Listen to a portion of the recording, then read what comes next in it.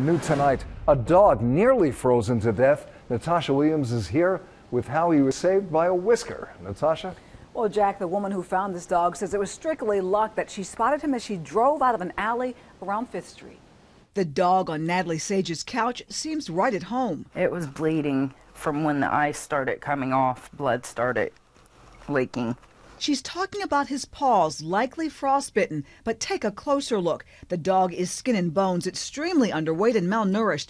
Natalie found him early this morning, shaking, shivering, and laying in a pile of ice on Brown Street near an abandoned building. When Natalie found the dog she's calling Lucky, he was literally frozen to this pile of clothes. She said she thought it was trash, and then she saw something move. They were frozen to him. His feet were frozen solid with pads of ice and mud.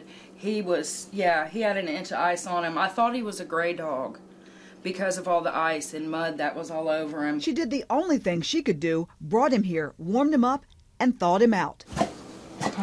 And now he's looking and apparently feeling a lot better, and that's more than she can say about how she feels about the person who dumped him. I cried. I did. I want to cry now, but he's okay. He's going to be fine, no thanks to whoever left him out there like that. That's just cruel. It is so cold out here.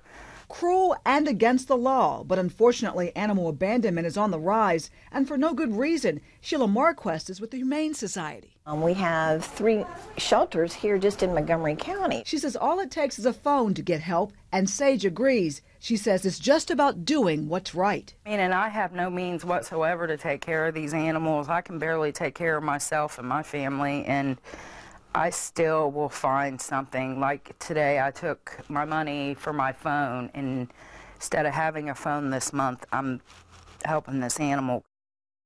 Now, Lucky, that's what she's calling him, the dog that you saw Natalie with, is her second rescue dog. She rescued her current pet 10 years ago. Now, Sage, she says, is fat, furry, and happy, and she says that's what she wants to do for Lucky. She wants to make sure he has the same kind of chance at life. Now, a list of resources, we'll have those for you on our website.